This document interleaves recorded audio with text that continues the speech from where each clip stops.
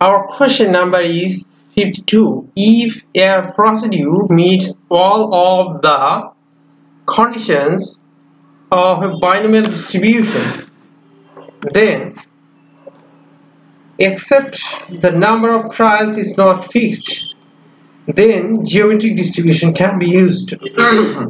The probability of getting first success on the X trial is given by this one, where P is the probability of success in one trial and subject there is randomly what is the probability selecting universal donor group O to R is negative factors and is 0.11. Find the probability that the subject to be universal blood donor 7% detected.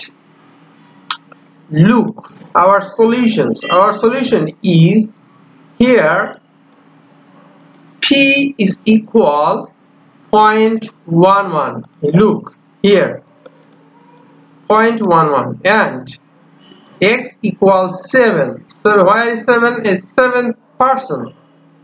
We know the probability distribution of geometric distribution is probability of X, this one, P into 1 minus P to the power X minus 1.